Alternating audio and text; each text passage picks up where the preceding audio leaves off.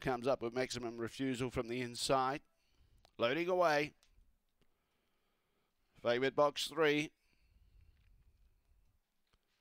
Last of the greyhounds placed away. Green light goes on. Set to go. Race 4. Ready now.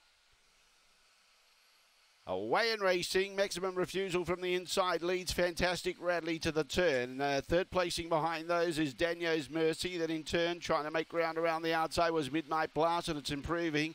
Dropping back through the field there was Daniel's Mercy. Loving the Cash and Zipping Abilene just in front of those. But in the meantime, Fantastic Radley has taken off and takes the lead. Defies the betting drift. Kick clear. Out in front and extending the lead. And Fantastic Radley goes on to win by 5 lengths.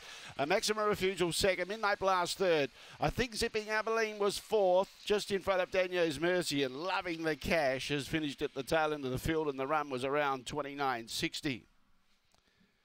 A big drift, got out to toss of the coin after opening up very short, but it did not matter. Jumped into second placing. Maximum Refusal began well, but so did the favourite who kept handy and then put them away around the bend. Has gone 29.59. It's 3172, 3172. Little concern about the betting drift in my mind, but race performance, fantastic.